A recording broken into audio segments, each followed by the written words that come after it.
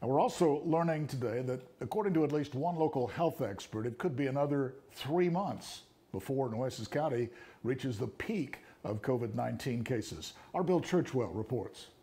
Annette Rodriguez, the director of the City County Public Health District, says we won't reach that peak until midsummer.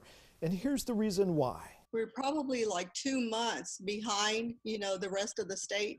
And so we're looking at, if they're peaking in April or May, we might be closer to June or July. Here's a closer look at that reasoning. The first U.S. case was reported in Washington on January 20th.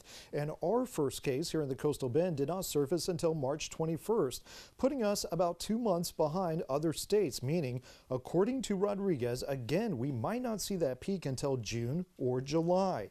Here's something else to take note of. Rodriguez says they are studying coronavirus in China, and they are seeing some of the symptoms change. It used to be more fever, cough, shortness of breath, but now we're seeing where people have lost the inability to smell.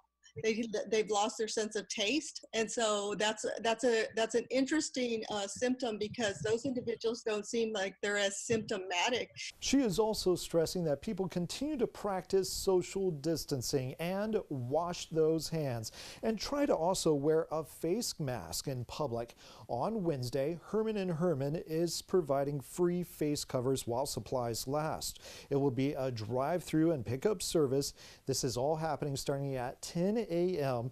at 1201 3rd Street in Corpus Christi. I'm Bill Churchwell, 3 News.